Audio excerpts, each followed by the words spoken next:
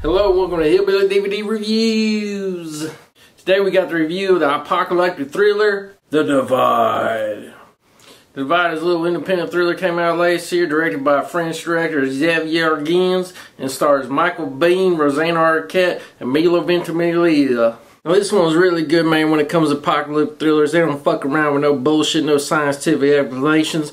They just start out, a bunch of motherfuckers living in a big apartment building, running down some stairs. You see out the window some fucking missiles or some meteor. You're not sure what the fuck's going on first. Shit's just slamming into the fucking ground, blowing the whole city up. Everybody's fucking dying. Right before the last big blast and a big group of people running towards the basement of this building, Michael Biehn fucking shuts this door, slams it. It's like a big, almost like a door you see on a goddamn submarine with the little turny shit that fucking, you know, gets that shit all locked up, can't get anybody else get in there.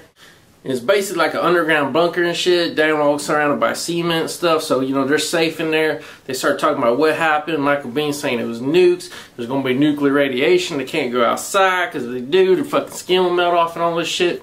Got a small group of survivors going on. You know, they're all fighting to see who's boss. Eventually, Michael Biehn says, hey, I'm the superintendent. I built this bomb shelter, all you motherfuckers in. I got all the food. You're going to do what I say. So Michael Biehn does a pretty damn good job for a little while, keeping these fuckers under control, keeping them eating. But, you know, every couple weeks, they want to know what's going on and shit. They want to get out. And he's saying, no, don't fucking open that door. Fucking, we're all going to die of radiation dust and shit. And they want to fight him and fight him. No, you don't know what's going on, Michael Biehn. You're fucking crazy. They're waiting for some fucking reinforcement, somebody to come save them and shit. Well, somebody does show up. And guess what? These motherfuckers in radiation suits and shit, they're not too friendly. Start smacking people, shooting people, all kinds of shit. They never really tell you clear cut what's going on. Are these scientist fuckers? Are they army fuckers? You know, they start snatch a little girl up, take her out and stuff. You know, are they going to kill everybody? So you don't know. Well, fucking Michael Biehn ain't take no chances near the other people. They all get fucking pistol whipped and shit. They start fighting back. They take these motherfuckers by force. They take their suits. They rip them apart. They take axes to them. They get their guns from them. They shoot them. So basically they drive these fuckers out. They get the door all sealed back up and shit. And it's basically like, holy shit, what hope do we have now? You know, these motherfuckers supposed to come and save us. They ain't here killing us and shit. We fought back. What's going to happen next? Well, obviously, you know, the door's been open and shit, the shit's been sealed. What starts happening? Well, while they're waiting out, see if the fuckers are going to come back, everybody starts getting sick, you know, fucking. First, Milo Ventimilia's fucking gums start bleeding. Next time, everybody's, their hair's falling out, shit. Shit starts to get kooky. Comes some real Lord of the Flies shit. Fuckers are fighting for control, wanting to control the food supply, this and this. Next, you know, Michael Biehn's thrown out as leader. Fucking these other guys start taking over. It just degenerates into complete fucking anarchy.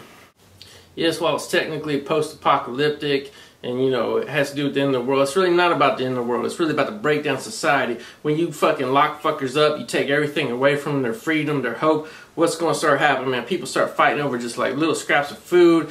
Fuckers start getting crazy, man. Start, you know, attempting to rape some people. Some people start fucking acting out, having some weird sexual acts and shit. You just don't know what's going to happen. And that's the thing that is really good about this movie, is they really did the claustrophobia thing. They really showed how people change, start turning into human monsters and shit. You really don't know what the fuck's going to happen next in this motherfucker. And I'm not going to spoil it, but of course it all boils down to a big fucking climactic whatever. But before it does, man, fucking everybody gets all mutated looking, hair falling out, turn albino, fucking all kinds of shit, sores and shit. This shit gets so nasty in this fucking underground bunker shit. It's sometimes the lucky motherfuckers are the ones who die first. Because living like this, man, it's like, yeah, you're surviving, yeah, you live to live another day and all that shit, but is it really fucking worth it? And that's what this movie kind of the question, the moral burden. How far will you go to survive? And is it worth fucking surviving? So just being really super fucking hardcore, I got the unrated Blu-ray here, man, and just, you know, it just really gets gritty and shit. It really gets gory in some parts. But, you know, for the movie it was trying to show how fucking nasty man can be in times of survival and whatever. Divide's one of the best of these post-apocalyptic whatever movies ever made. It's really, I would say in terms of grimness and bleakness, it's really on par with The Road, that movie from a few years ago. And being in that subgenre and really taking it to the limit and not pussing out. I gotta give The Divide a fucking 8.5 out of 10. It really gets you tensed up and fucking skeezes you out from how crazy and sex crazed and weird and bizarre these motherfuckers get. I'll tell you, it'll really work on your nerves, goddammit. Alright, when it comes to picture and sound, this being some, stuck in a little underground bullshit, it ain't gonna have the color palette that a lot of films have that show off the Blu-ray format, but it does look good. It looks crystal clear. There's some cool lab scenes with the scientist shit without proving too much. It's kind of real brightly lit, and the fucking, the missiles or whatever you want to say, following this shit, blowing everything up. It looks really fucking good in the brief shots so you see it. Sound was good, had a nice good ambience of the underground bunker, an explosion happened overhead. Like, they're kind of surrounded by thick concrete so they can't hear you, hear the muffled explosion. It really does sound like shit's happening right outside your fucking window. So picture and sound for The Divide, I'm going to say it's really solid, really good. I'm going to give it fucking 8 out of 10. Special features, not a whole lot on here. All they got is the audio commentary with director Xavier Gens and actors Michael Biehn, Michael Eklund, and Milo Ventimiglia, and a trailer. So, not a whole lot there. Thankfully, they did get the director involved, to do the commentary and shit. So, special features, I could have done a little more. I would like to see some documentary shit while they're filming and shit. But, whatever. We got to take what we can get. Special features, a little skimpy, whatever. I'm going to go ahead and give it 6.5 out of 10 special features.